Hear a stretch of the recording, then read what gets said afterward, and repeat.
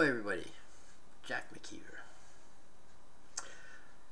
Reiki Master, Reader, Druidic. I was sitting on my couch today, meditating, and I started having visions coming to me. The fairies were a big part of these visions, and when they start to get involved, well, it usually means I have to do something. So, what I'm going to discuss here on this series is Druidism. Many people don't know me, have no idea who I am really, even in my immediate family, because of stuff that happened in the wee early parts of my life. My grandfather was a Druid, and he really didn't like the idea that his daughter ran off with my father, and well, it was kind of mutual, so we've seen him very rarely, but he stayed in touch in a different way with me, you see, because my grandfather was a dream walker as well. When you become a Druidic, when you're studying Druidism, it's not like the books of old where all they are is chancellors, counselors, advocates to kings. They weren't just teachers and philosophers. They were individuals on a self-journey. And that self-journey is why they knew so much, because it was nothing for them to pick up and leave and go to Spain, go to Portugal, go to China, come back, because they would study every new art they could. And by art, it wasn't just a painting,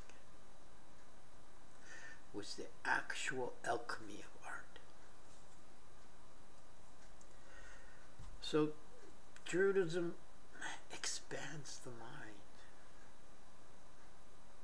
And it is very much a self-journey, a self-discovery. I wrote a book a while back called Spiritual Romance. A history professor read it and said that has nothing to do with Druidism. And I sat there and I looked at him and said, okay, well, I'm sorry that people who are scholars are so closed off to anything else other than what they believe, other than what is written, because much of what is written in history is wrong. Names are wrong, places are wrong, identities are wrong. It's all good. I mean, it's a person who wrote the books were the winners. How were they supposed to know anything? When you look at history and Caesar and things like that, you get little chapters, little wee chapters, paragraphs really, on what they've encountered. It's funny that in one of the encounters, they said they had more troubles fighting people in the villages, old women and men and children, than they did on the field. That should have been an indication to somebody. But self-discovery and self-awareness, that's what Druidism really is. See this skull here,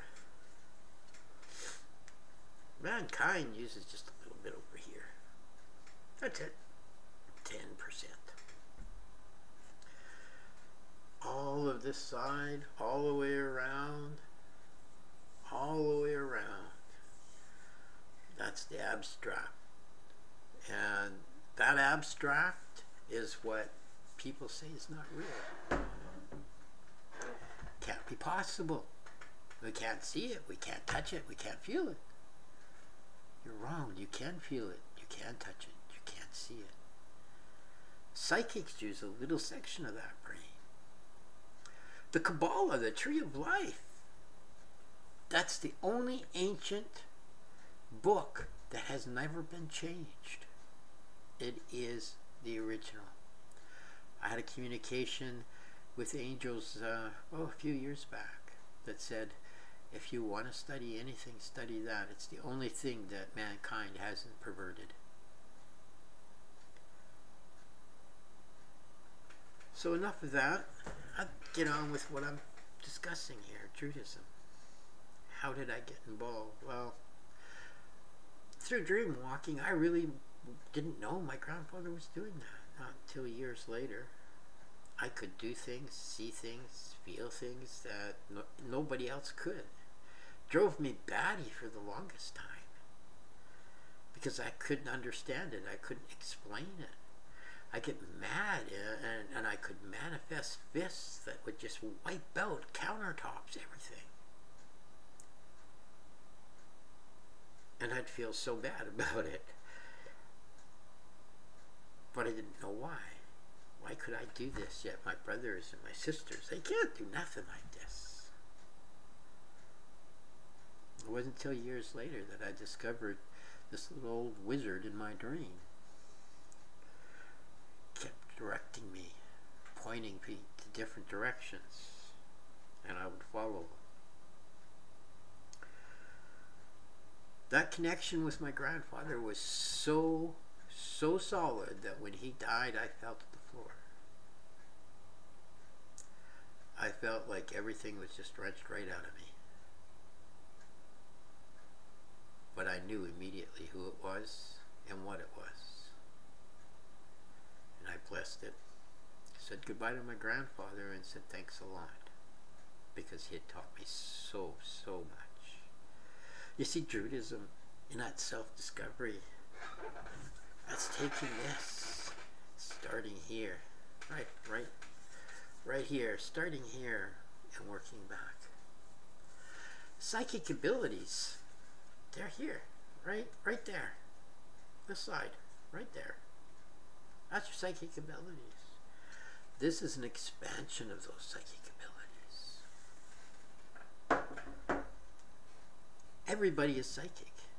We're just so closed off we can't see it. Druidism is like flying over the earth, going through the fog and diving down and climbing up, flying over the water as your wings touch and feeling the zoopers, the ecstasy that the water feels. See, every element is concerned. And everything, you can communicate to everything because everything is part of everything. And you can feel that. You can touch that. You can taste it. Many people would say you're crazy. You're crazy because you haven't taken that self-voyage. Yoga, Tai Chi, martial arts, all of that stuff connects us. It's all a tool to help us connect to ourselves. Very few people use it. Very few people have the gumption to follow it. We're afraid of change. We're afraid of this. We're so paranoid, it's pathetic. But I want to do a series on Druidism. You see, because you can talk to trees, and trees will talk to you back. When a hectare of land gets destroyed and all the trees mauled over, I feel it right here, and it hurts. That's how solid your connection to Mother should be. She created us.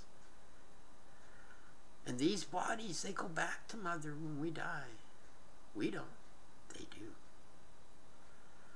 So, ancient traditions had it right. Druidism isn't so much different than shamanism. We devoted a whole language to our trees because the wisdom we get from trees is just phenomenal. And everybody can have that wisdom. You can talk to spirits, you can talk to fairies, you can talk to tree spirits, you can talk to, you can talk to nature. And nature will talk back. and they'll actually make sense because they share their wisdom, just like I do with Reiki, just like I'm going to do here. So I hope you enjoy this series. It will be a series on Druidism, and it's going to be one that scholars won't like, because I'm going to talk about the abstract arts, the ones that aren't recorded, the ones that doesn't say Merlin struck them down with lightning. You know, Druidism is a whole way of life. And I will talk to you later. Thanks for listening. I hope you enjoy it. And don't forget to follow so you get to keep up with the series.